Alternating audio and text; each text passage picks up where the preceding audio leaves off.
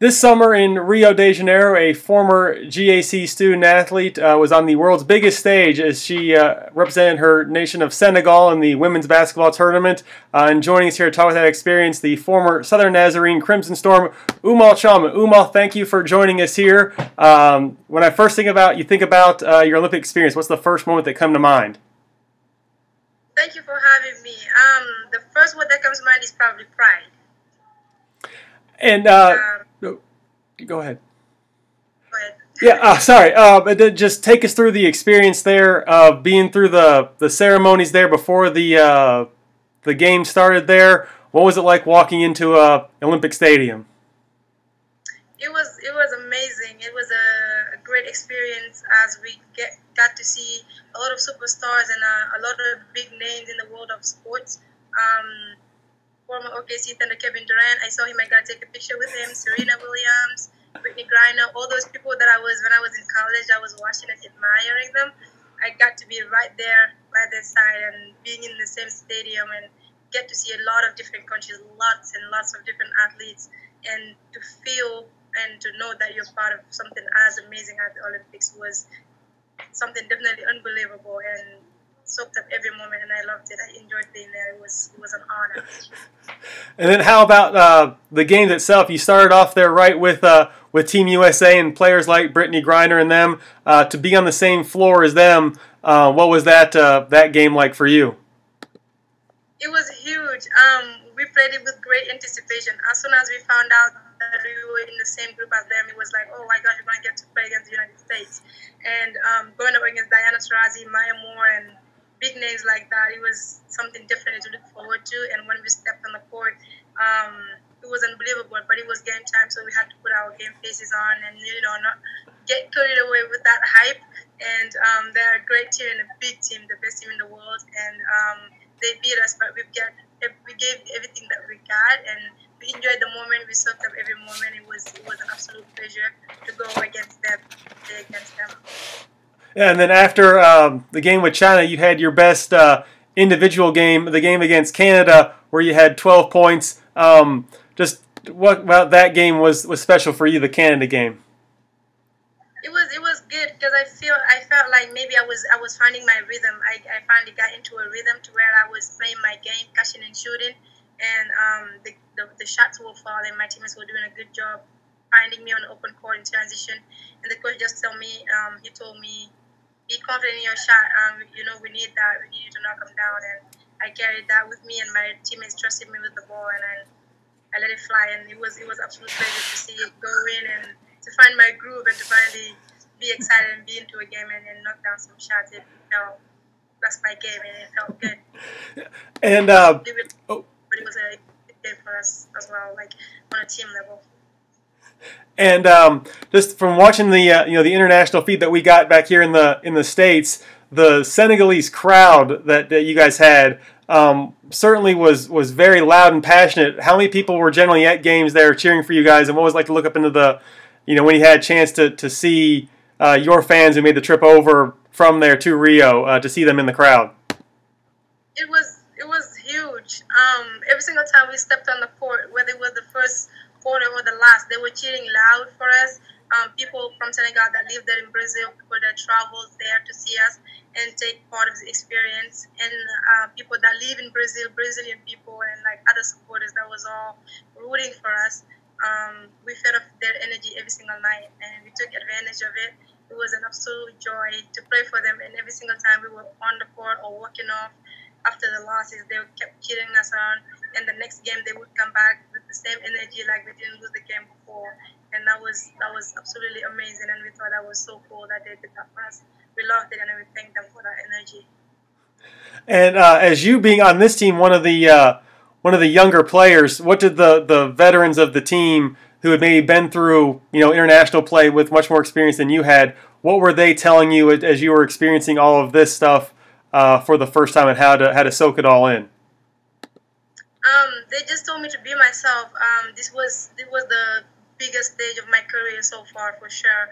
And I think from the team that went to the Olympics, only one of them had been there before. So we all enjoyed at the same time, but they were like you said, very well more experienced than I was. They told me to soak in the moment, and I took it in my part to just enjoy every single moment and know that thousands and millions of people and athletes around the world wanted to be there, but they didn't get the opportunity. So I just made sure I took advantage of every moment, soaked it all up, and know that some people don't get to experience that. I get to experience maybe one time and just take advantage of the moment. And they told me to do that. Just enjoy every single moment, which I did.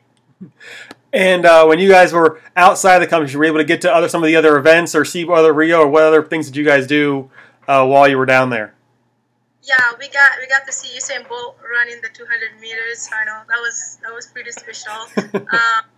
Watch him win his third consecutive title on that, and it was an absolute pleasure to see him get into his element. And you see that on TV all the time. Mm-hmm. And to actually be and see him get in his groove and do everything that he does, being Usain Bolt, and to ultimately watch him run and win that race was amazing.